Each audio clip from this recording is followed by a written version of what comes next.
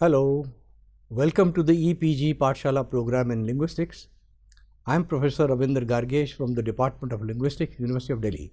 The third module of Linguistic Stylistics is titled Foregrounding, Language Functions, and a Model for Poetic Analysis. In this module, we will look at the concept of foregrounding, the functions of language and the poetic function, text reader dynamics, and text as a multi-layered phenomena for analysis. And that would be our model. This is in light of what we had done in Module 1 and Module 2. We are continuing the discussion. This discussion is necessary because you should know how stylistics has become relevant, how literary language has been included. It is not all of a sudden. There is a span of 90 years, 80 years that have been going on, and things have come to this state that linguistic stylistics has become a very important discipline. The objectives of the module is to introduce you to the concept of foregrounding. You already know what defamiliarization was, so there's a change. Second, functions of language. What are the functions of language? Does literature form a part of any one of those functions? Is there something called poetic function? And then, if there is a poetic function, how do we identify the poetic function? And finally, can we build up a model for analysis of a text? For the time being, we'll restrict ourselves to poetic text, and the other forms will be taken up later. We have already made the point that a grammatical analysis falls short of literary understanding. For what a grammatical analysis will give us only grammatical structures of a text, not the artistic meaning. We will not get the aesthetic communication. While a grammatical analysis has a prerequisite of linguistic competence, that is a proper understanding of literary text, would require a prerequisite of literary competence. To understand literature, we need to have a literary competence. Simple linguistic competence will not be enough. Linguistic competence is enough to understand language structures and language, but not artistic facts. For that, we need another level of competence, which we call linguistic competence. The present module will highlight the concept of foregrounding as well as that of the poetic function of language. The poetic function is semiotically oriented. We will talk about the semiotically oriented multi-layered phenomena, which will be the model that we will finally propose for all poetic analysis. Even this model will be transformed into the analysis of novel and the analysis of drama later. So coming to the literary language, you already know that defamiliarization was a term used by Russian formalists. One of the scholars in the Russian formalist school was Roman Jakobson. And then he shifted to Prague, where there was a Prague School of Linguistics, Prague School of Functional Linguistics. They looked at language in a different way. They also tried to incorporate literature into linguistic studies. In that sense, there is a direct relationship between defamiliarization and foregrounding of the Prague scholars. While defamiliarization was used by the formalists in relation to the effect of a device resulting from its function in the text, the focus was on device. But the Prague school, for them, they distinguish between dominant and automatized factors too, but in a very different way. They look at text as a system composed of interrelated and interacting elements. It is not two different things, ordinary language and poetic language. No, it's something different. They look at interrelations within the text. Now the focus is changing from comparison to what is within the text, and intrinsic approach is coming up. The Prague scholars were the first to talk about poetic or literary function of language. The Russians didn't talk about the function. And in the process, they made a distinction between cognitive and expressive or poetic function. Cognitive function is we understand language in different ways, and the poetic function or literary function means a function of language that explains to us, that makes clear to us, or rather that makes us understand literary text with all its complications and aesthetics. The poetic function is manifested when its expressive aspect is dominant. That is, when language deviates from the normal forms of language by means of certain devices, then the act of expression is thrust into the foreground. By using devices to bring language to the foreground is foregrounding. To bring something to the foreground so that we look at it afresh, that is foregrounding. Mukravsky, one of the major proponents of the Prague school, he used the term aktualisasi, foregrounding. For him, the function of poetic language consists of maximum of foregrounding of an utterance. It is not used in the services of communication, but in order to place in the foreground the act of expression, the act of speech. What does this mean? Foregrounded language is not for communicating, is for literary communication only. It's not used for ordinary communication. It is used for literary communication, makes the literary language special. Foregrounding in language occurs when an unexpected usage suddenly forces the listener or reader to take note of the utterance. When something strange language appears before the reader's mind is attracted to those utterances. Foregrounding occurs when elements are raised from their functional roles to a position of unexpected prominence. When structures become unexpected, then they attract our attention. Those are foregrounded expressions. The usual prominence not only foregrounds the linguistic elements, but at the same time helps the reader also. It helps the reader to break out from the ordinary conventional signs. It helps the readers to get out of the prison house of language. Ordinary language is like a prison house. We break the prison house and look at creativity in language and how this creativity gives fresh meanings. Ordinary language signs are subverted, and we have a system which focuses attention on the signs itself rather than on the purpose. The foregrounded signs for Prague scholars, they serve as an identificatory purpose. It's an identificatory purpose also for the recognition of aesthetics. So we use them as for recognition of aesthetics. Just like the Russian school had used defamiliarization for identifying literariness, the Prague scholars are using foregrounding to identify the poetic function, the aesthetic function. The Prague scholars introduced formalism into a much larger field of signification, of semiotics, which the formalists were not doing. For Mukravsky, everything in the work of art and in its relation to the outside world can be discussed in terms of sign and meaning.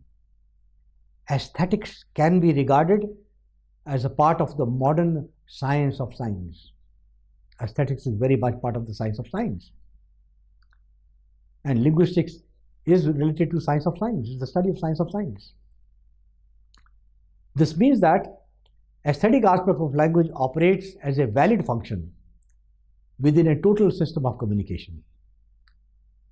Through this, the Prague scholars were not only able to insist on specific properties of the poetic text, but they were able to recognize links with the author also, links with the society also. So unlike what the Russian formalists were doing, their interpretation is much more inclusive. For them, the poetic function is not exclusively in the form of poetry or literature, but can be present to varying degrees in any verbal communication. This is an important point. For Russian formalists, literariness resided in the difference between ordinary and poetic language.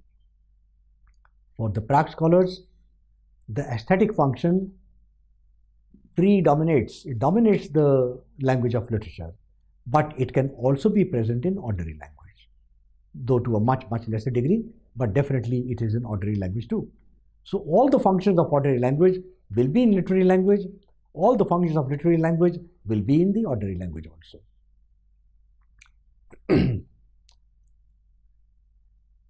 The Prague School theory is quite comprehensive. They talk about the dominant.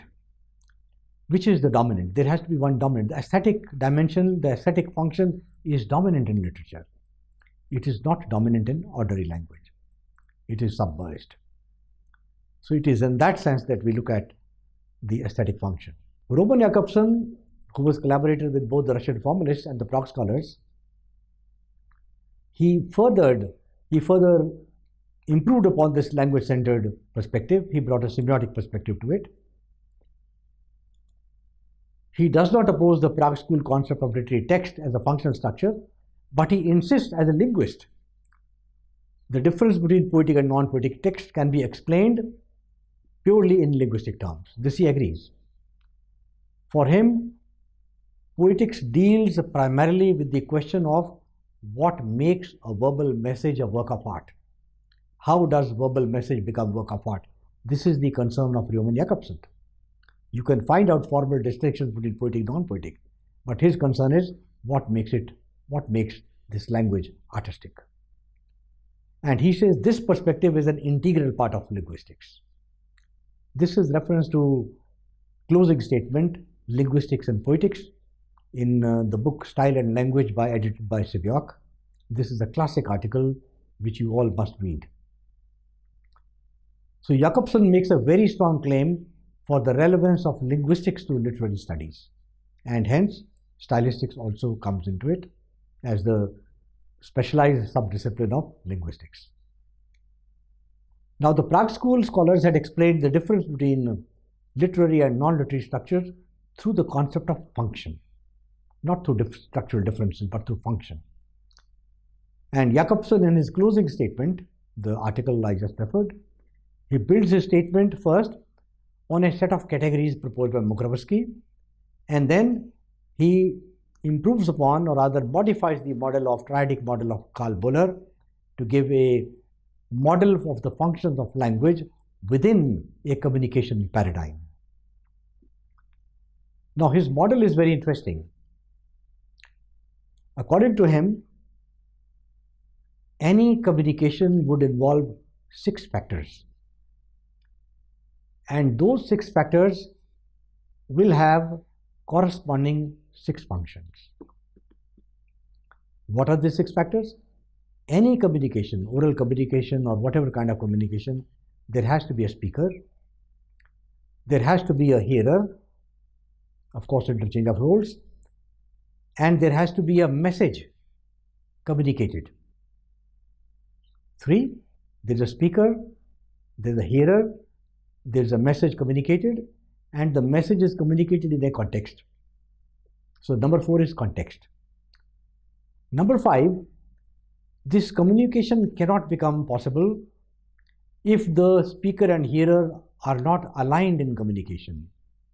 If the speaker says something and the hearer does not listen, then there is no communication. So in order to communicate, they make sure that one can hear. For example, you use the telephone. Hello, can you hear me? Hello, can you hear me? What is this hello? It doesn't mean the other man is deaf. It simply means you are trying to make sure that communication is going on. So there is a point of contact. If the contact is established between speaker and hearer, there is communication. And communication is in a context. And this communication takes place in a code, language. So there are 6 factors. 1, a speaker or an addresser. 2, the addressee or the hearer. 3, there is a message to be communicated. 4, it is in some context. 5, all this is possible because of contact. If there is no contact, communication will break. And 5, it is encoded in language. So these are the 6 factors. According to Jakobsonian theory, corresponding to these 6 factors are 6 functions of language. And the 6 functions are, where is the focus in the communication? On what aspect of language, or what aspect of these 6 factors is the focus on? If the focus is on the speaker, the addresser. Then we have the emotive function. What does this mean? By focus on the speaker means language used by the speaker which tells us about the speaker. His state of mind may be, oh, I have a bus to catch. Oh, I'm getting late. What does this tell us about? It tells us about the speaker. It tells us, gives us information about something happening to the speaker. So such use of language where the focus is on the speaker, the function is emotive function. When the function is on the hearer, for example, giving a command, go and close the door, and the second person, the hearer, will go and close the door. So all kind of imperatives, all kind of asking the hearer to do something. So these have a directive function. They direct the hearer to do something. So any language which focuses on making the hearer do something has a function, and the function is called conative function. Conative function. The third one, the message is in a context. Suppose I say, oh, outside the room, 20 boys are waiting for us. This is the factual statement.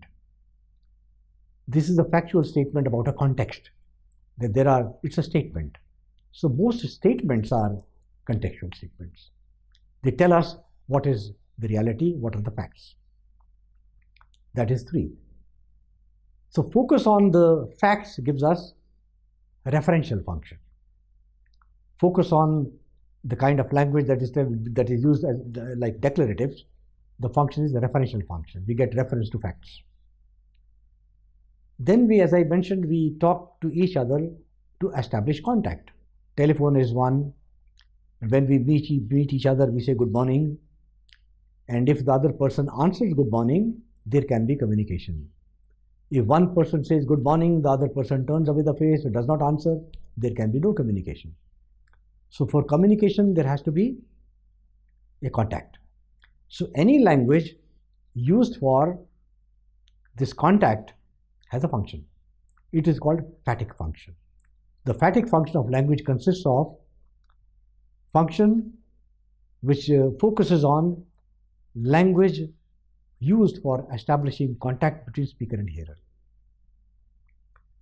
Then the language is coded. We have what we said, the code. Now if we use language for language, if we focus on the code, code is language. If we focus on the code, then we use language for language. What does it mean? For example, all linguistics is focusing on language. Language is the domain of all linguistic studies. Any definition of morpheme, any definition of phoneme or sentence, any definition that you take, all those definitions tell us something about the code. So these definitions, this language about language has a function. And this function is metalingual function. So linguistics has a metalingual function of talking about language. Focuses on the code, focuses on the language. So these are the 6 functions of language according to Roman Jakobson. And in a communication, there is always the dominant. The 6th one I've yet to say. The 6th one is the message. When focuses on the message for message sake, when the focus is on the message for message sake, not for any other function, it has no purpose. It is not conative. It is not emotive. It is not referential. It is not phatic. It is not metalingual. It is a focus on the message for message sake. To focus on the message to make it unique, foregrounded, then the function is poetic function. So poetic function is when the focus is on the dominant, when the poetic function is dominant, when the focus is on the message for message sake. Emotive function exists when the dominant focus is on the speaker. Conative function exists when the focus is on the hearer. Referential function when the focus is on the facts. Phatic function when the focus is on the language that brings the two speaker and hearer, put them in line so that the communication can take place. so that they understand the communication, they are ready for communication. So that language photoephatic function. And language about language is metalingual function. So focus on message for message sake has the poetic function. There could be many examples I could give you about this. Now, what is the poetic function? Because the poetic function is a very special function. And we know that in an act of communication, all functions may be present. Whether it's ordinary language or whether it's even literary language has all functions. In literary language, the poetic function dominates. In ordinary language, one of the other 5 functions will dominate depending upon the context.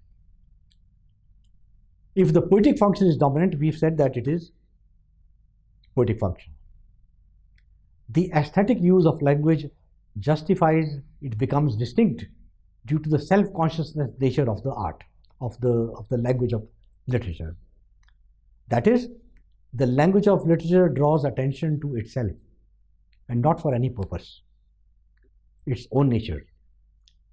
So the patterns of sound, the syntax, they are intrinsic to the text. They are attracting attention into the text so that we are forced to look at the text and interpret the text. So the poetic function, Roman Jakobson defines poetic function in a very technical way. He says the poetic function projects the principle of equivalence from the axis of selection into the axis of combination. Equivalence is promoted to the constitutive device of sequence. What does this mean? Very famous statement. Poetic function projects the principle of equivalence from the axis of selection into the axis of combination. What does this mean? Of course, this distinction means there's a selection process and there's a combination process. There's a syntagmatic process, there's a paradigmatic process. From paradigmatic level, we make choices and we put them into syntagmatic relationship. The syntagmatic relationship may result in foregrounded language. So we can create through syntagmatic relations, we can take such expressions that the sentence becomes very different. For example, we generally say, oh, he was here a minute ago. Oh, I did this 1 month ago. Oh, 1 year ago we did this. So it's a normal sentence. It's a normal sentence. But if one says something like, if someone says something like a grief ago is no expression. But we know that grief belongs to one category of experiences, category of emotions, whereas month, week, minute, they are temporal dimensions. So when we make sentences, we choose paradigmatically. Ago. Now within ago, we can say a minute ago, a second ago, a year ago, a decade ago, temporal words come. But in literary language, this kind of strict categorization is destroyed. The categories are made broad. Even experiential categories are introduced. So you can say a grief ago. You can say a smile ago. So this language becomes very different. This is a kind of foregrounded language. So such language evinces the poetic function. This is what principle of equivalence. Poetic function projects the principle of equivalence. What is made equal? Grief is made equal to time. Grief, which does not exist, the structure is not acceptable in ordinary language. But in literature, this equivalence is done in a very specific manner. From the paradigmatic level, we bring it into one syntax and we make things equal. We have made non-temporal things with temporal things, resulting in a new structure, a foregrounded structure. So such structures evince poetic function. So this is the way Roman Jakobson goes about it. Now there is a problem with Roman Jakobson's analysis. We will give you one reference and you should go and read that reference. Roman Jakobson had analyzed many poems. If you look at his analysis, there's an analysis of Shakespeare's sonnet also in English. Of French poems he has done, many poems he has done, Russian poems he has done. If you look at the kind of analysis he does, he looks at grammatical patterns, patterns of similarity. Patterns of similarity give us patterns of sounds. Sounds which are similar, like alliteration, like similar vowels like assonance, similar sounding consonants like consonants, rhymes, all kind of structures, grammatical structures, syntactic structures. He looks at all these structures and sees where one structure is like another, how one structure is repeated. The repetition of structures, the parallelism between the structures, he relates it to as identification of poetic function. Now, to identify poetic function with only repeated structures, this was a problem. This is his theory. But subsequent scholars like Jonathan Culler, like many other scholars, what they have done is they have found that such grammatical parallelisms occur not only in poem, it occurs in a random cutting of a newspaper. So if grammatical parallelism is in a random cutting of a newspaper, it doesn't make that makes that newspaper item a poem. So there were problems with Roman Jakobson's theory, and scholars after Roman Jakobson or even his contemporaries looked at this problem and they said, yes, there's a problem with this. Pure grammatical, pure structural analysis cannot give us the poetic function. It can lead to some kind of identification, but nothing more. There may be features which may be not relevant, and yet we say these are very important. So how to get over this problem? This problem was got over by bringing in the reader. It is the reader who knows what structures are important, what structures are not important. Where the language is rich, where the language is more, let's say, concentrated. So the readers know where to put the finger, where to find out that from here we have more material, which will more signs, more rich signs, which lead us to interpretation. Riffater was one such scholar. He criticized Jakobson's method of analysis, and he was amongst the first to use the concept of the reader. Of course, his reader was a limited person. For him, a reader was a man, a person, let's say, who would read a poem, let's say, and point out that these are the important structures. Then the linguist, who is a stylist or stylistician, he will pick up from the cues of the reader that these are important structures, and he will theorize, he will see how the meaning comes about. Thus, the stylistician is not the man who identifies the structure. They are identified by somebody, some other reader. This was the first part. Subsequently, we have scholars like Stanley Fish, like Roman Ingarden, like Iser, like Gauss. They give more creative power to the reader. It is the reader who identifies the structures. And Stanley Fish made the stylistician, the linguist, as the supreme leader. It is the linguist who identifies what are important, what is how we go about interpreting meaning, and the society will follow. He lays down the standards. He's the right person to do it, and others follow him. So that's one of the more extreme approaches that Stanley Fish gave. Anyway, the idea is that the meaning of the text, the poetic function is fine. Grammatical analysis alone will not help. So we need the co-creative activity of the reader to get the meaning of the text. So the meaning of the text is realized by the aesthetic sensibility of the reader. The reader has literary competence. It is with the literary competence that the reader reads the text and makes meaning out of it. And two readers, any three readers, their meanings can be different. But nonetheless, there will be a common core of interpretation. So any reading can give a new dimension depending upon the worldview of the reader. It is the reader who creates meaning from the text by filling in the blanks which are not clear. Wherever the blanks are, he puts in his own meaning, she puts her own meaning, and we have a concretization of the sense of the text. So there's a co-creative activity of the reader plus the language of the text. The two put together gives us a good level of stylistic analysis. Now, how does the reader now do this? We come to the last part. How does the reader do this? The reader looks at the text as a multi-layered phenomena. Susan Langer, a philosopher of language, she had made a distinction between the art symbol and symbols in art.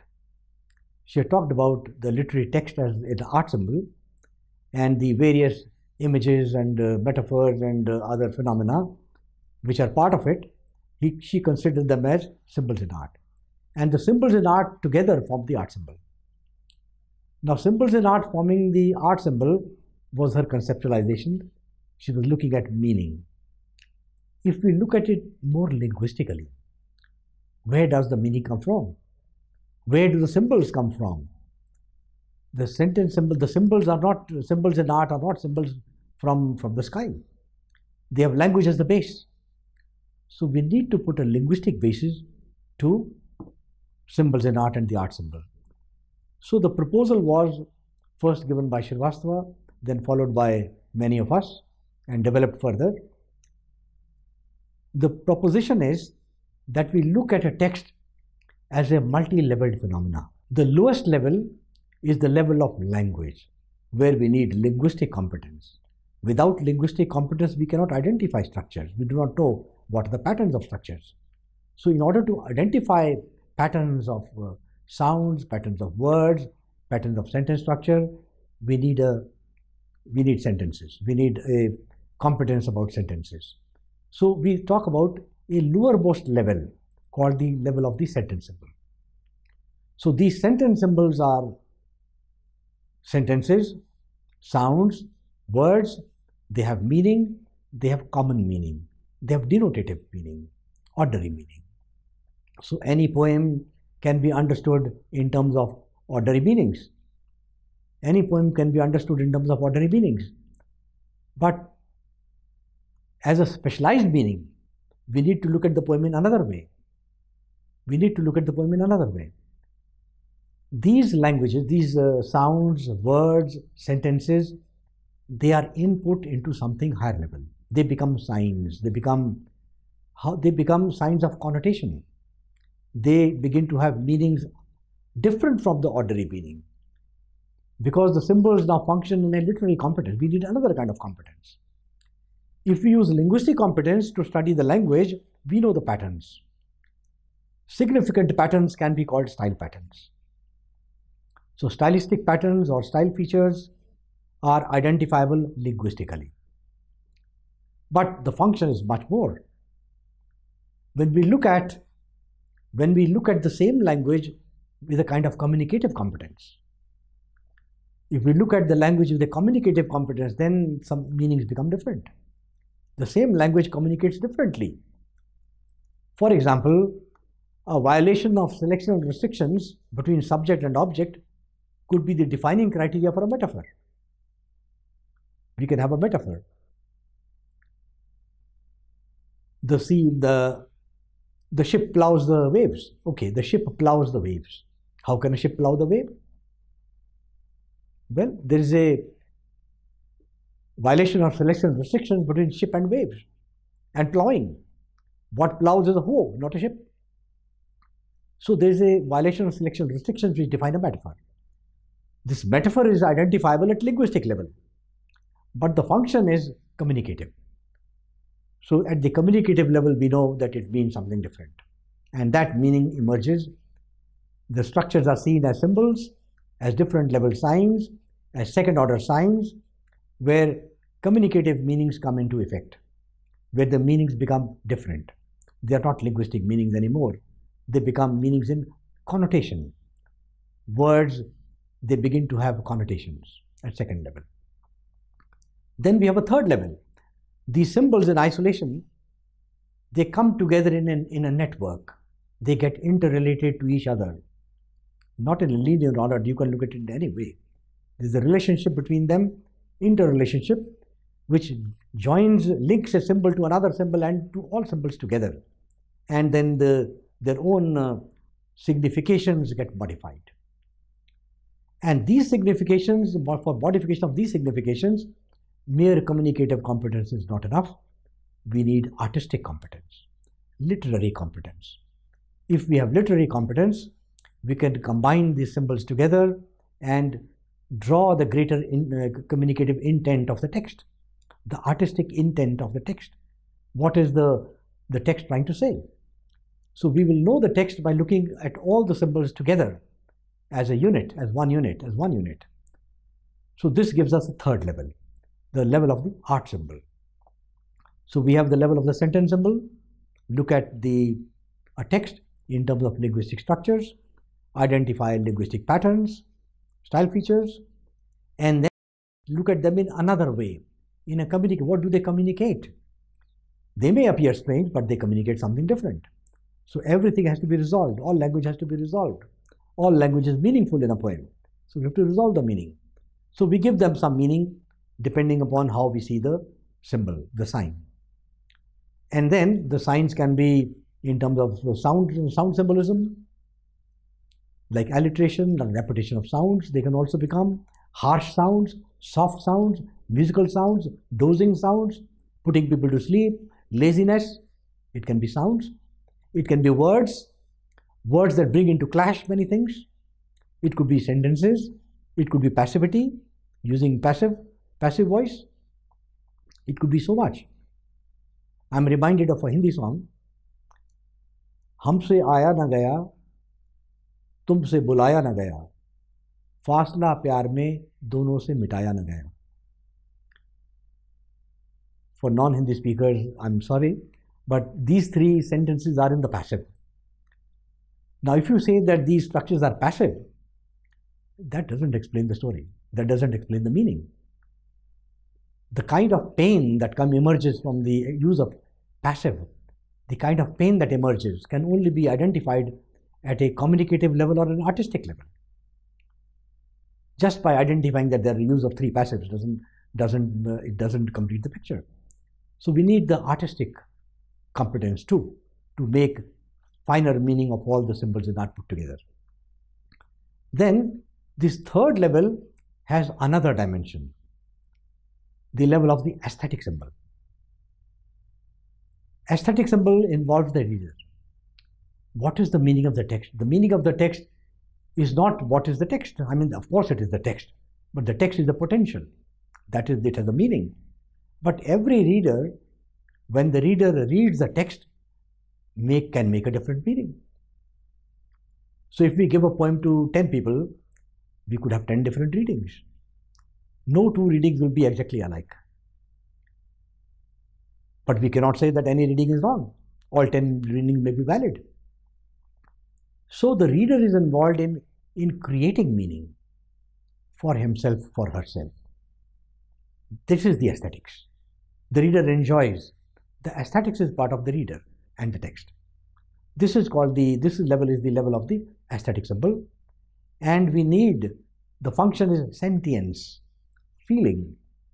If you feel the language, you know the meaning, you can create the meaning. So sentience function is central to the aesthetic function of language, and a reader creates the meaning by reading the text. The language of the text is very important. If a linguist, if a stylistician looks at the language of the text and compares it with the observations of the readers, the concretizations of the readers, one can say which reading is more closer to the language of the text, which reading is appropriate, which reading is, they can all be allophonic, they could all be correct, but there could be one which may be outlandish, which may be something very different. So one can even evaluate a literary, in linguistic stylistics, we can evaluate from the language structures to symbols in art, to the art symbol, and to the aesthetic symbol. By looking at language, by looking at the text at all the four levels, the stylistician can give a good analysis. So this is so far as it is. So what have we done so far? We have again begun with the idea that language needs to be studied not only grammatically, of course grammatically, but more than that. More than that. And language is rich. And in order to see the richness of language, what constitutes literature, first we had looked at the Prague School scholars' concept of foregrounding. Foregrounding means using literary devices to bring the language, change the language in such a way that it brings it to the foreground. We begin to look at it afresh. We need to see what it is. and look at it and see its communicative intent. That is the function of the foregrounded language. And we find foregrounding as central to the poetic function. Poetic function is a function, it's not a purpose. All functions, they emerge from language use, whether it's emotive function, whether it's conative function, referential function, they emerge from language use. Similarly, poetic function emerges. And the poetic function needs to be seen as a very dynamic phenomena. The poetic function does not reside only in the language of the text, it resides in that is the place where it starts.